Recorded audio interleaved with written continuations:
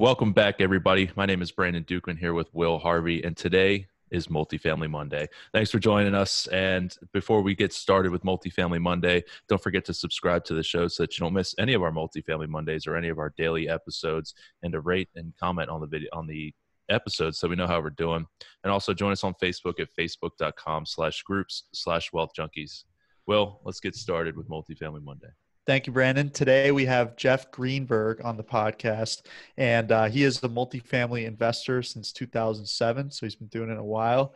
And he also has a background in IT, so I'll let him dive deeper into that. With that, Jeff, we appreciate you coming on the show. Can you just give the listeners a little bit more about your story and how you got to where you are today? Well, thank you very much for having me. Absolutely. This is always fun to talk about real estate. I spend a lot of time doing that. I've been doing multifamily investing since about 2007. Actually started out trying to do some single family REOs, but that wasn't a great time. Actually, in 2005, I was starting to do the single family stuff. But prices were going down so fast, you couldn't really figure out what your purchase price was and what your after repaired value was. So the single family home route just didn't seem to be working for me at that period in time. So got into multifamily. We actually bought our first syndicated property in about 2010 and have been buying multifamily properties since then. Got into student housing probably about 4 years ago, and then retired from my day job about 2.5, almost 3 years now. Wow. And Congratulations. Doing it full time. Very cool. Love it. So Brandon. was the retirement, after a certain amount of years, was it a scheduled retirement, or was it that you were doing so well in multifamily business that the retirement came early for you? Well, it was kind of, I was able to do it. And I had, the day I walked into work, I had no plans on retiring. But I had That's just, cool. I wouldn't have, if somebody would have asked me that morning, and I wouldn't have said, no, I had no plans to do that. Right. But we had just gotten through our annual reviews, or we were doing our annual reviews. I got a great review. And then my boss told me that he had this new project for me, and I was going to be leading this project. And I kind of sat back and thought about it, that I said, you know what? No, all my brain cells are focused on real estate. I didn't want to have to focus on anything new and to organize and to supervise a group of people to implement this new project. And I looked at him and I said, Dave, no. I'm giving you 60 days notice. Wow. I mean, it was right on the spot within a couple minutes of my thinking about it. I just said, no, but it was a great feeling. That's awesome. It was just a great feeling to be able to do that. That's a rare one. Yeah. I mean, he just kind of looked at me and smiled, and he said, I wondered when the day was going to come, because he knew I was doing real estate. Right. In fact, I had helped him and done some advising on some real estate stuff he had done. And he said, well, if things keep going the way they are, I may be working for you. So that's a role reversal there. That's awesome. Yeah. So I gave him notice, and that was the end of it. And I'm still friends with him. I still go to lunch with him and a bunch of other guys from my work, but that was it. Cool.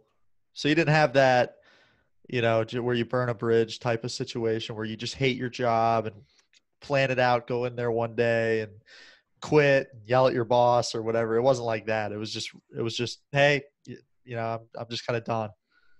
Yeah. It wasn't that I hated my job, that it's just that anybody in the IT business knows that there's always new things you have to learn. Mm-hmm. There's always, you're always learning a new product, or you're learning something new. Absolutely. And I wasn't interested in wasting my brain cells learning new IT stuff. I spent my time listening to real estate podcasts, to reading real estate books. It was all my energy was focused in on real estate. And I I worked with a couple other guys that they loved doing that kind of stuff. They loved finding the new IT stuff. They loved learning something new and figuring out how to get it to work and the whole bit. And I would tell them, I said, look, you guys figure it all out. You get it working, and then tell me what I got to do to administer it. Because that's the part they hated. Yeah. They hated that stuff. That was boring. But to me, that was great. I would administer it. I would operate it. And I could save my brain cells for learning more real estate. And so they're still working, and I've left the business. Nice. And that kind of goes to the point where find where you add value to something. You don't enjoy doing that one thing, but there's somebody else that enjoys, figuring it out. You team up with somebody who's got the value of, one side that you hate doing the learning, but like doing the administering, and they hate the administering and they do the learning. So I think that good team. Yeah, it's a good lesson. That's good team. That's, yeah. Absolutely. Tell us about how did you get into IT in the first place? What was your career progression from when you either graduated college or high school? That's kind of interesting. I don't think I've had that question brought up.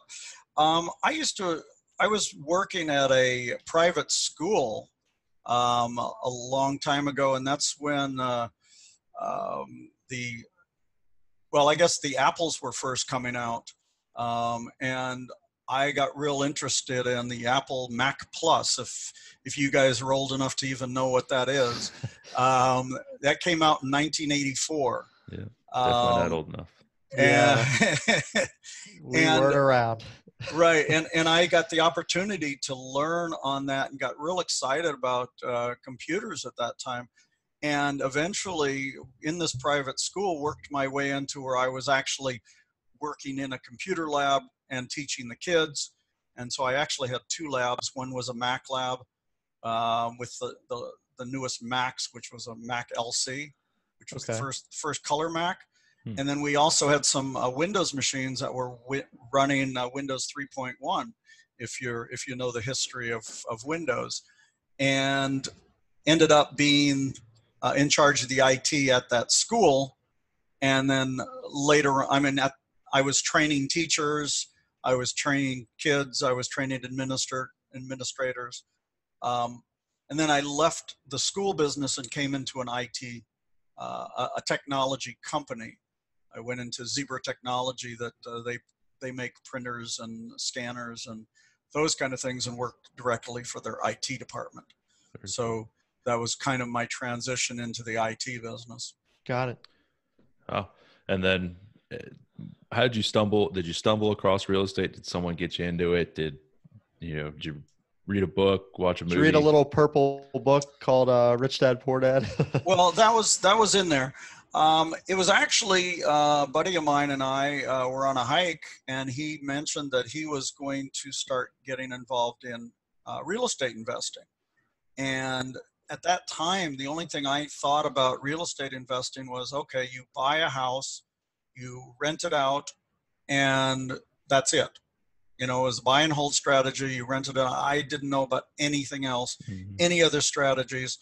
And so we started exploring some seminars and listening to things on short sales and REOs and a lot of that stuff. And so, and at that time also I did read Rich Dad, Poor Dad. And that totally turned me around because, just as Rich Dad had, it was, I was raised, go to school, go to college, get a job, and then retire from your job with your pension or whatever. Yep. Exactly as he talks about in the book. And never did I think I was going to be an entrepreneur.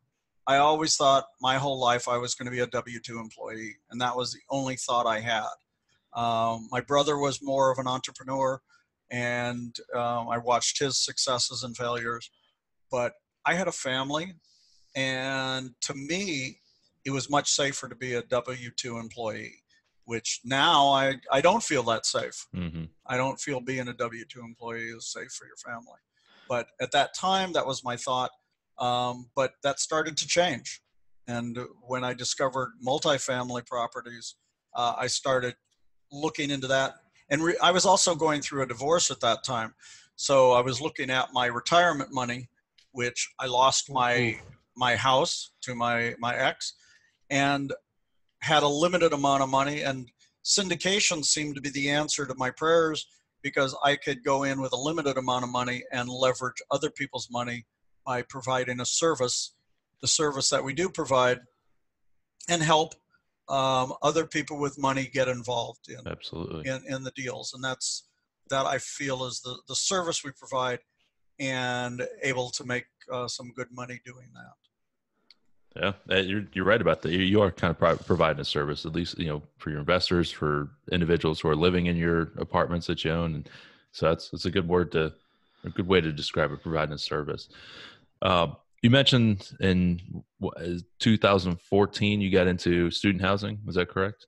Yeah, that's about right. So kind of talk to us about what student housing is specifically, and why it's attractive to you, and kind of how those are different from a normal apartment syndication. The student housing, obviously we're focused on college students.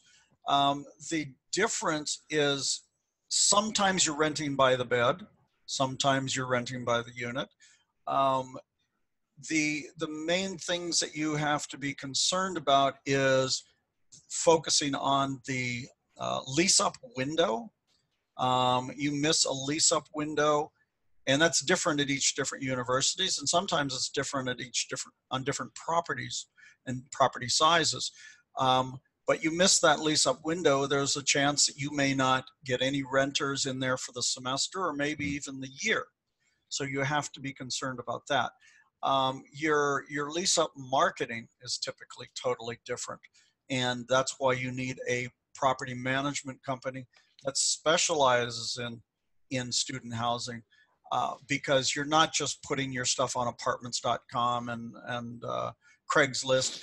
You have to get on the campus. You have to get to the sororities and fraternities, and sometimes they'll have lease up fairs where you'll have a table on the campus, and where you have somebody sitting there handing out swag items, gift items, Right. to the students, or you'll have an open house on your property, or a lot more work than typically your property management company is prepared to do. There's also a lot of online presence. You want to have a Facebook page. You want to have people active on different social media, talking about your property, throwing videos out there, just a whole different marketing Right. thing. Yeah, you got to play to your customers. Essentially, you're dealing with Right. 18 to 21-year-olds essentially, and it's a little different than dealing with 30, 35-year-olds looking for apartments. And a lot of times, some of my properties, we're also doing roommate matching, where we try to get people in the rooms that are compatible, that aren't going to tear each other apart because one wants to go to sleep early and the other one wants to party all night. Right. So there's a lot of different things that are specialized for the property management company, and that's critical that you get a good property management company in there. That's right. They say that you make your money when you buy. I really think you make your money. I think that's true. You got to buy the property right, but operations is really where that makes or breaks whether you make money or don't. Having that good property management company that's active in whatever area you're in, whatever college you're in. That's so important. I want to come back to the whole student housing thing, talk about some of the deals that you're doing. But first I want to talk about just your first real estate deal in general, and then just how you did your first multifamily deal. Can you kind of elaborate on those? Well, those are one and the same. My first real estate deal, other than my own personal residence, was a syndicated deal. Nice. We jumped right into it, skipped over everything else. You're one of the few guys that have skipped the whole Yes. fix and flip and all the single family nonsense. Yeah, we skipped right over there. I think my partner did have a single family home, my partner back then. But we jumped right into a 20-unit property. It was actually 5 fourplexes. They were all 4-bedroom, 2-bath, or 2.5 bath, all in the same cul-de-sac. And we bought 5 of them. And so we just called it a 20-unit apartment. or that's how we treated it and operated it as such. But that was a syndicated deal. We raised money for that. I don't know that I recommend doing that because there was so little money left over Right. for us that we barely made anything. It certainly wasn't worth it financially for us. The education was great. The experience was good with the investors. We still have some of those still with us, but financially it wasn't anything spectacular for us. Did the investors, did they all make money? Oh yeah, they made money, and Awesome. they made better than they would do in the bank, but it wasn't what we had hoped for. Okay. The property was only 3 years old when we bought it. It was 3 years old. It was 100% occupied, and so there wasn't a lot of value add. Yeah. We figured we were going to raise rents. Well, we struggled with that, getting the rents raised. It was in a pretty slow growth market. We started to do some billing back on water. They already paid for their own electric, so we didn't have that to add. That there was a lot of resistance, and so there wasn't a lot of value that we could add to it. And that was the big lesson learned there, that making sure you have a good value add. Right. Otherwise, when you try to sell it, our big concern when we were trying to sell it was our selling costs were going to eat up any profit that we had made on increasing the value of the property. Oh, wow. So there wasn't a lot in there. So we drew a line in the sand and said, okay, this will be the lowest price we will sell it for. We were supposed to sell in 5 years. We started in year 4.5 and sold it in year 6. Okay. Even extended the loans in order to get that price that we weren't going to settle. And so we finally got our price in year 6. What kind of debt did you put on it? That was a local bank debt. Oh, it was a bank. Okay. Yeah, it was a local bank. It was a very small local bank. They were the ones that actually had the debt originally from the construction.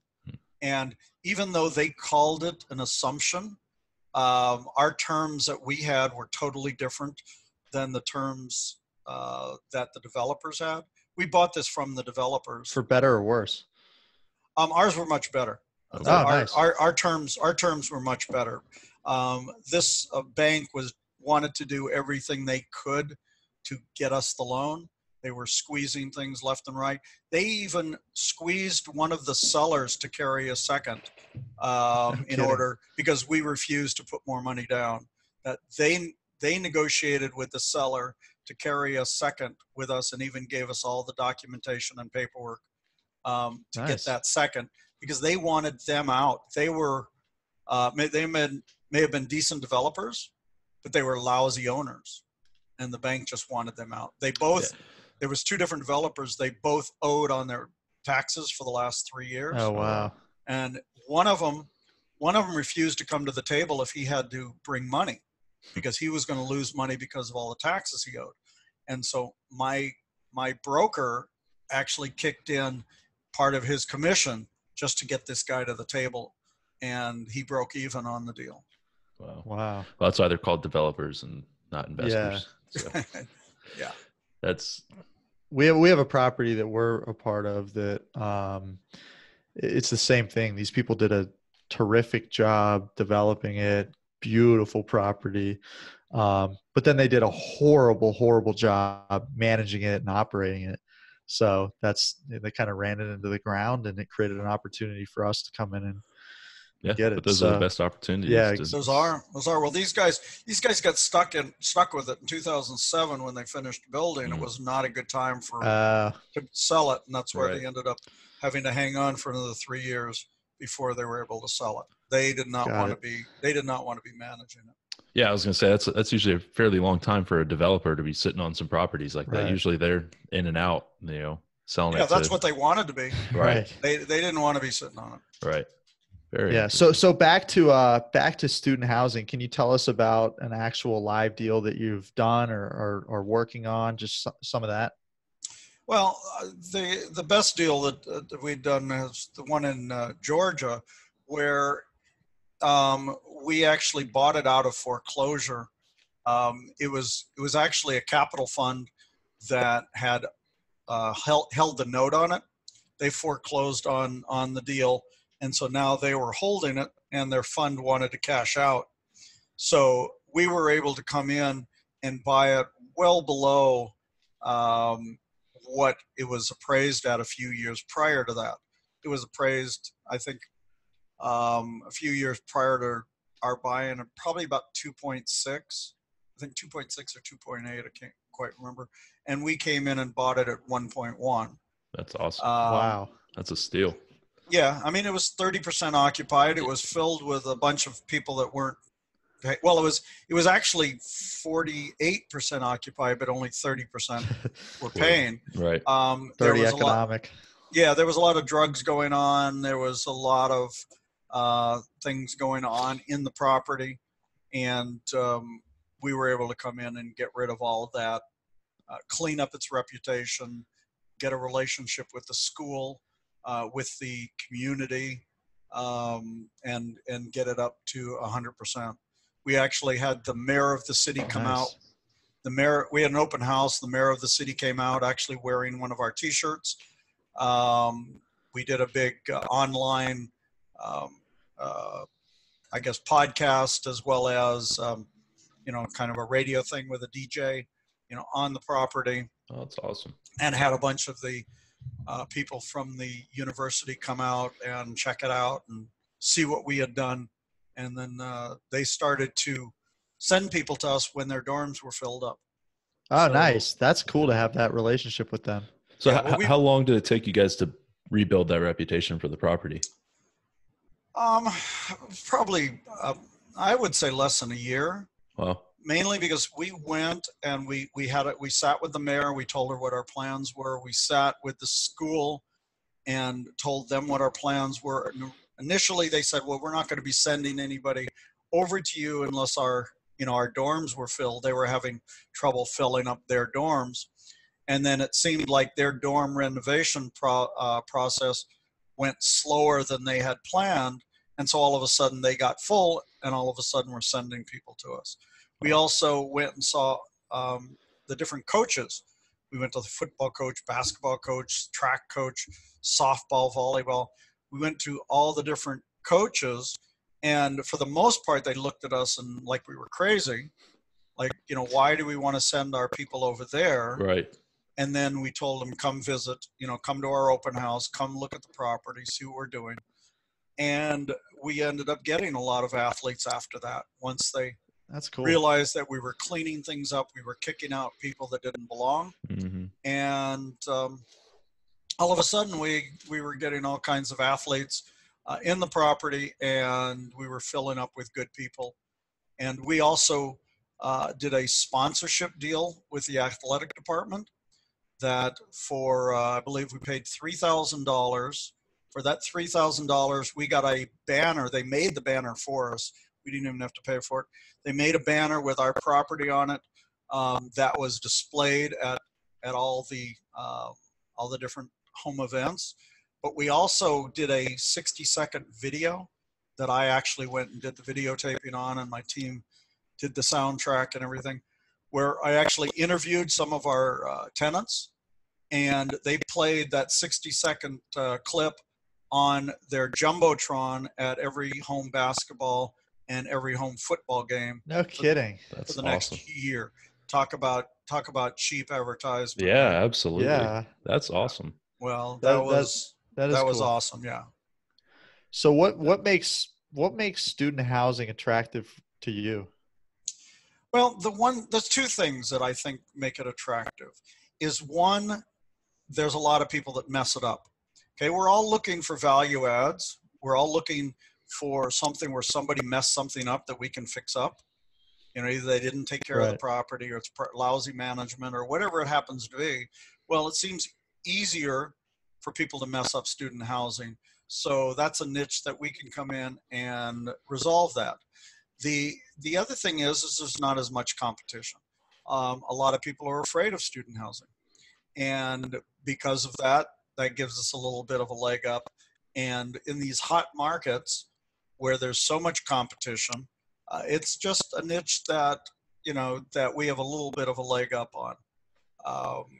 We all know that there's so much competition in all the other areas that, we're still looking at market rate rents. But student housing seems to be a little easier for us. So do you think people mess it up because of the two things you brought up, the property management and it's just the value add portion of it? Or... Well, I think the key is getting proper property management. Right. Getting the wrong property management, can kill you. Even on our Arizona property, we had a property management company in there originally that was a huge property management company that specialized in student housing. They had recently sold their company and all their properties. They, under a new name, the principals under a new name came in and were starting from scratch. And we thought, wow, this is great. You got the principals that got this great experience in student housing. This is going to be great. We're going to be one of they were real small at the time. They just had very few. And that they would work out and really put a lot of time and attention into our property, which was a small property. That's only 20 5-bedroom, 2-bath units. So 100, okay. It's 100 beds. And we thought that was going to be a great match. Well, that was a mistake because they were in expansion mode and they were spending all of their time trying to expand and get new properties, which they were buying some and then managing some of their own, as well as doing some third-party management. But even though they said that they would be paying all the attention to us, but we're going to be gone traveling for the next 5 days. Right. So, so they didn't give us the attention and things slipped, and that hurt us pretty badly. And we're still catching up from that. But that was the thing, is they had all this experience, but their focus was not on us. And so that was not an appropriate property management company. So yes, property management company in market rate or student housing makes or breaks you, even more so in student housing. Yeah, I believe it. Yeah, even more so in student housing. That's exactly right. You guys were, it sounds like to them, you weren't the focus. You were just small potatoes to them. They were focused on other stuff, and you guys got the short end of the stick, unfortunately. Yeah, definitely. Yeah. And that was eye-opening. So did you end up replacing them? Oh yeah, we ended up replacing them. We love the company that we're dealing with right now, but there's other issues in the area. Okay. One thing that we never thought was going to happen was, typically if you've got a property, this particular property in Arizona is about 2 miles from the campus. So we figure, okay, 2 miles from the campus, you're not the prime student housing. We didn't have any amenities. We said, that's okay. The properties that were close to the school were going for about $1,200 a bed per month. Wow. And we were looking at, we were going to get $450, $500 a bed. So we weren't going to be the high end property, right. And that was fine. That was how we budgeted. What we didn't plan on is some of these brand new expanded properties close to the campus getting built late in the lease up process, and deciding to drop their rates to unbelievably low rates just to get the occupancy up. Okay, so here are these properties that are probably next year going to be going for maybe $1,200 to $1,500 a bed, are now going, $400 to $500 a bed. Wow. So, not thinking that those guys are going to steal our clients, they are. Now they are, because our clients are going to say, hey, I could get a property. I can get a unit right near the campus, brand new property with a pool and a gym and all this stuff.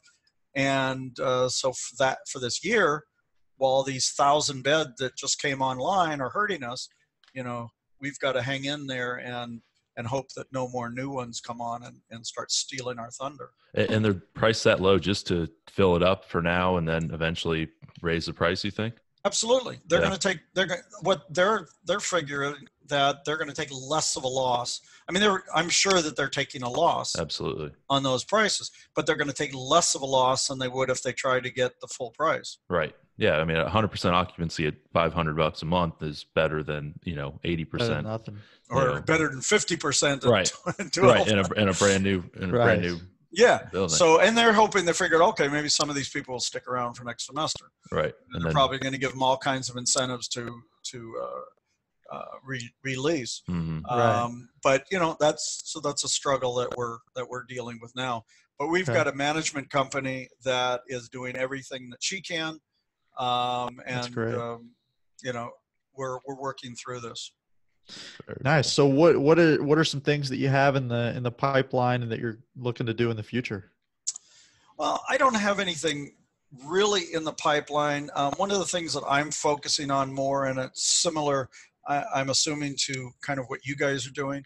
I'm spending more time as a capital raiser. So I'm looking for deals. Looking for deals all over the place. I do some coaching. And so some of my students are out looking for deals, bringing deals. I have a deal that I'm looking at right now, which is going to be kind of a high-end flip in my area in Southern California. I normally don't do anything in Southern California. Probably fairly expensive over there, huh? Yeah, but the thing is the thing that's nice about it, if you can buy a property that's an expensive property and say a 3 cap, mm-hmm. say a 3 cap, and get, increase your rents by, $200-$300 a month, on a 3 cap, that's a huge amount of money. Yes. So I'm looking to do a little bit of that, maybe just doing some flipping. I got a property that in fact, when I get off this call, I'm going to be contacting the broker to see where we are, to possibly be doing that. But I'm in a situation now that I'm in no rush. That's great. This is a market that I certainly don't want to rush into. I'm very conservative, but if I get deals, somebody brings in a deal and convinces me that it's a deal, that I like it and I like the market, I'll partner up with them. I'll help them get it closed using my resources. Nice. Either with equity or people to sign on the loans, mm-hmm. or my experience with the lenders, whatever I could do to help get it closed. So I get to do those, play that part in the role rather than doing everything. I used to do everything, and either with my partners, and I'm doing more of the equity raising and the helping to get deals closed. Yeah, you built a reputation and experience, so you can kind of leverage that on your side. Say, hey, look, I got this. You need to bring something else to the table. Absolutely. So that's awesome. Right. That's awesome. Well, Jeff, we're going to jump into our Moments of Truth section here. Mm-hmm. It's the same 7 questions we ask all of our guests, and we're just going to kick it off with the first one. Who is your success role model? I was thinking about that one, and I don't know. There's a lot of people that, I look at Joe Fairless, started out with like a 4-plex when he started doing his daily podcasts, and now he's going towards, $1 billion in control. I have no desire to get to that point. Yeah. But I have to hand it to him that it's pretty awesome. Yeah, that's incredible. He's a machine. That what he's done and his determination. And I know he's a Tony Robbins fan. I am also. So Tony Robbins is very inspirational to me. Cool. So I would have to say that, those probably are the role models that I look towards. But, I certainly don't care to be at that level. Yeah. But it's definitely, it's not for everybody, but it's pretty inspiring, like you said, to see a guy like Joe Fairless, the drive, relatively young guy. Yeah. Well, he says he wants to control $1 billion worth by the time he's 40, and I think he's late 30s. Yeah. And I can see him doing it too. Oh, I don't doubt that he'll Yep. get there. He's the reason we started a daily podcast. I was like, why don't we, Yeah. do we have to do daily? Yeah. And Brandon's Well- like, no, Joe Fairless says do daily. Well, see, that's the other thing is I would venture to guess that the number of podcasts that are out there now, I would say a majority of those are inspired by Joe's success. I'm sure. Yeah. No, and that's You're looking at one of them. yes. I saw him at an event down in Dallas back in July, and one of the questions, he was on stage, and the host asked him a question, said, if you lost everything right now, you know, your wealth, all the apartments, all your network, what would you do? And he said, well, I would do the podcast, but I would do it twice a day. So, and to me, that showed that he had so much faith in the podcast creating, you know, his wealth and his connections, that it had that much of an impact on his business. So at that point, I realized that, hey, this needs to get done if you want to get to the next level. And And that's the expert platform. yeah, And that was something that I've toyed with. And I decided, you know what? I'm not going to do my own podcast. I'll just make myself available for other people's podcasts. right. That's And as we've noticed so far, it's a lot of work doing a podcast, especially doing a daily one. But Absolutely. I so can imagine doing that. That's right. So next question is, what's your biggest success? Well, you know, I have to say that my biggest success is that property that I was talking about in Georgia, and not just the financial success. I mean, it's going to be very successful when we do sell it. But I told you about my doing the videotaping of the interviews of some of the students. And one of the things that was just so touching to me was, or the last question I asked the students, my tenants, when I did the interview with them, is I said, if you had the opportunity to talk to the owner, what would you say? Because I never let them know that I had anything to do with any ownership. And I had this one young girl almost in tears go and say that she loves what was done to the property, that now she feels good about bringing her mom and showing her where she lived. That's cool. And awesome. that was very touching, because this is a low economic area. Right. It's a low economic property. These kids, most of them are on financial assistance. And she felt safe. She felt good that she could bring her mom in and not have her mom feel bad about how disgusting the place looked. Right. And it looked disgusting. We would have turned around on the property. The property was horrible. I mean, it was built in 1999, so the outside looked great. Right. But when you came inside, it looked horrible. And It's a relatively short time to go in such a decline. Yeah. Well, we renovated every floor, every wall. Every wall was painted. Every floor was recovered. You know, everything was done to it. The stairs, the hallways. That's and great. So she felt comfortable bringing her mom. And we also put security doors, you know, key fob doors on it, updated the security cameras. And now the people felt safe being there. And that was a huge success, having that feeling of these people living there being happy to be there. And That's cool. And with a waiting list. And so that was our biggest, you know, I feel that's my biggest success. Yeah, nice. that's huge. What's a typical day for you look like? Oh, it depends.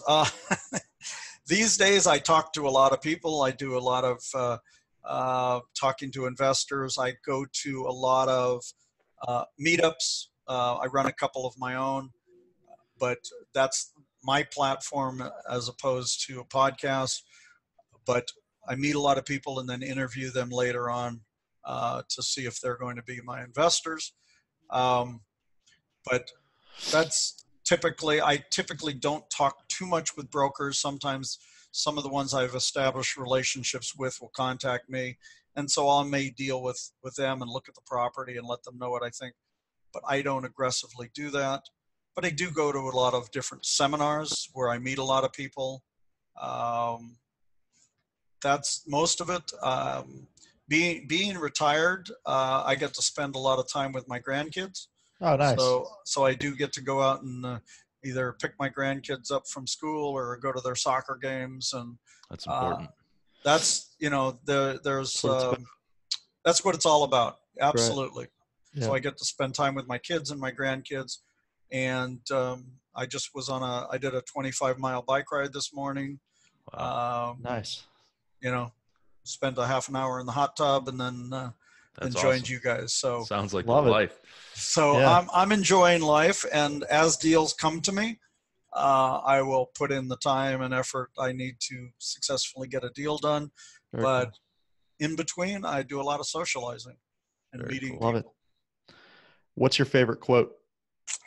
I get two favorite quotes that I put that's on my my email, and one of them is the Brian Tracy.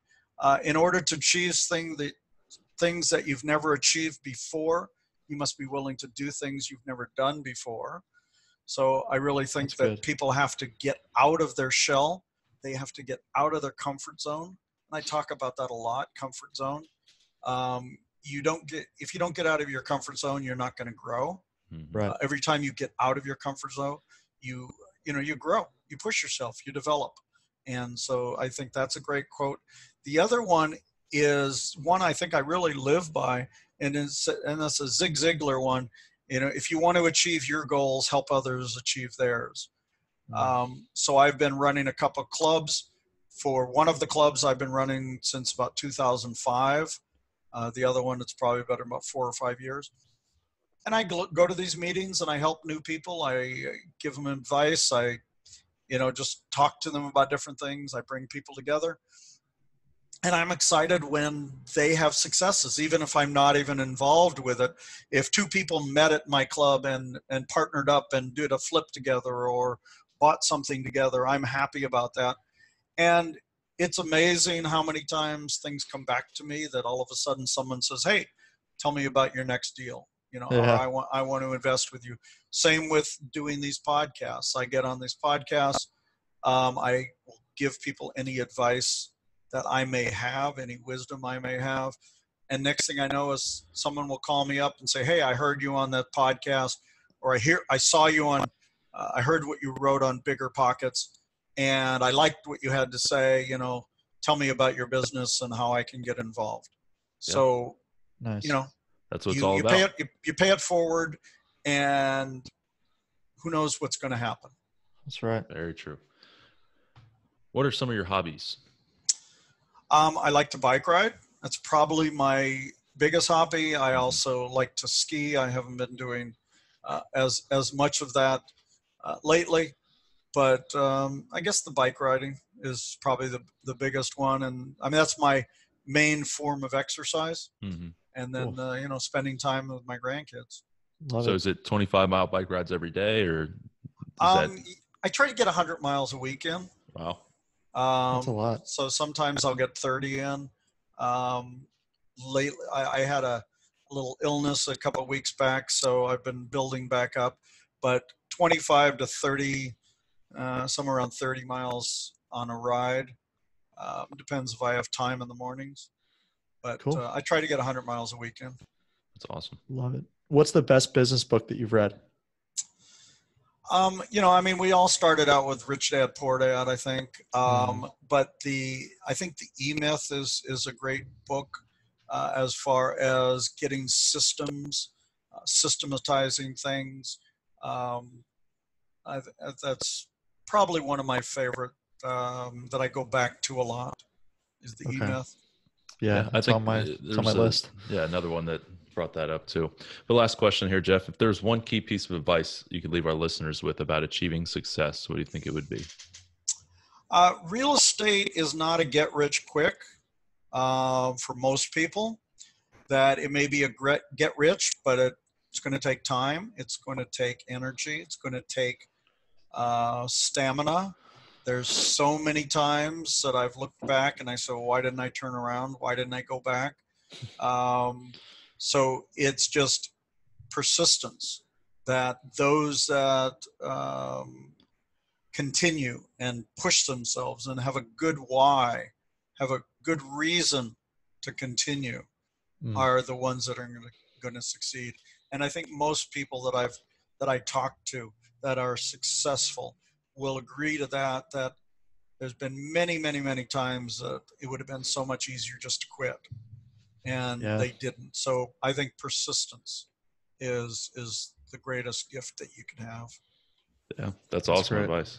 So Jeff, how can our listeners get in contact with you? Like you said, if they hear you on the show or see some of your posts somewhere, how can they get in contact? Yeah, your coaching. You said you do some coaching as well. So yeah, you can get a hold of me at Jeff at synergetic.ig.com, and that's spelled SYNERGETICIG.com, or my website, which is the same, synergetic.ig.com.